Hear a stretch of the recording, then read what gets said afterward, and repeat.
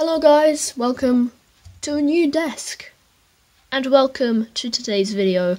It is a review of the LEGO Star Wars 75312 Boba Fett's Starship set, or more commonly known as the Slave One. This set is for ages 9 and up, has 2 minifigures and the Mandalorian box art, because this Slave One is from the Mandalorian. The 2 minifigures are Boba Fett and the Mandalorian in his Beskar armour. And on the top there's a 1:1 scale of Boba Fett and some Boba Fett Starship in different languages. On the side of the box, LEGO successfully brought back the side of the box with the Slave One. And then on the back shows off all the features, which we will get to in this review. So yeah, that's the box. The instructions has the QR code on the front of the instructions, which is not as displayed as other set instructions. It's just a square on the front, but either way it's cool. And yeah, on the back it's just got the robot thing, and then yeah, it's regular instructions as you would expect. So yeah, let's get on with the minifigures. I should say before I properly start this review that I have only watched the first episode of the first season of The Mandalorian, so I don't know if any of this is accurate. I have seen some backlash with the sand green colour on the helmet and jetpack, and it's fair enough, because it's not the same colour as the torso, and I think that's what the backlash is. Boba Fett does have a rangefinder, which you can slot down, and he does have one of these, which I don't know if he actually ever wears in anything, but if you can replace that with the, you can replace the rangefinder with that, and yeah. The footprinting is really nice. I love footprinting on LEGO figures. It's really cool. I love the leg print, and he has fairly simple arm printing. If you take off his helmet like this, he has an exclusive head print, which looks really nice. I really like it. It's a lot more of an accurate colour because Boba Fett's a clone of Jango Fett. And on the back he does have some markings. It's just like scars or something like that. This figure is absolutely amazing and I really like it. Next up we have the Mandalorian in Beskar armour. There are like 2 or 3 released this summer. It's the same as what we got in January, except the weapons is just a spear and a little pistol. He has a regular black head underneath and an actually really great back print. He also has a stiff cape, which is kind of what LEGO have been getting back into doing these days. I don't mind it. Don't know if other people mind it. I don't mind it. So this is the Slave One. It's fairly small. As you can see, my hands can just like cover it. But that's nothing bad.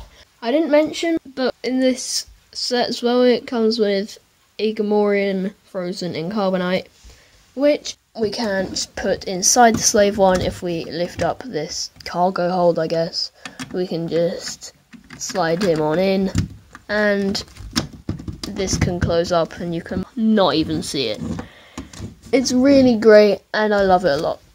On the side, there are some weapons which cannot turn 360 degrees, they can turn like 150, 160 degrees, but I prefer to keep them at this angle here because that's just what I would prefer. On the front of this set is some stickers on some grey 2x4 pieces, and this looks, I mean, the effect is really good, except the sticker's not printed.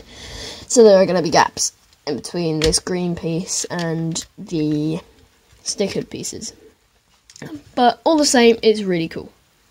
There are stud shooters, which if you press on the little grey thing here, will fire, just like normal stud shooters. 1 and 2. They are easily lost, but I mean, and that can be quite a bit annoying, but it's fine. This is actually a really good feature. I love stud shooters actually quite a lot. As you may have noticed, if you lift up the slave one with the wings facing down, the wings do turn with the set, which is a really good feature, which would have been not very good if LEGO had missed out on it this time round, because it's been around since, I want to say, 2000, when the first Slave 1 was released. I love the green pieces that they used. You can open up the cockpit, and there is a control panel on the inside, but Boba Fett sits there, so we can't get to it.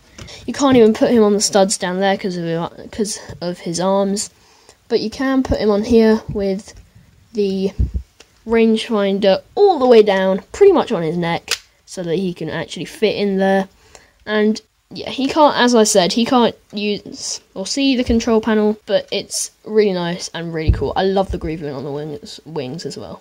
This set is jam-packed with stickers to create a lot more detail, but we're not done from a design point of view. The back actually looks really good. There's a green plate here, which I'll get to later.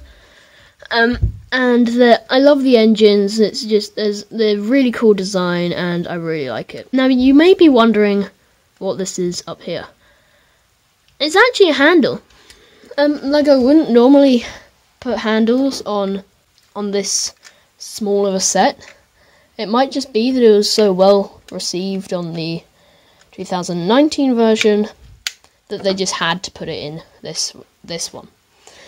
And I don't blame them for it, because there's not a lot of space you can hold it that's not here, and it's very impractical to hold it there. So yeah, I really like this handle, and it's a great way to just swoosh around your LEGO set.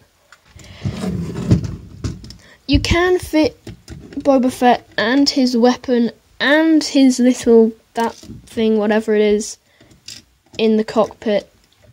Just put them in the bottom before you put him in, and he fits in.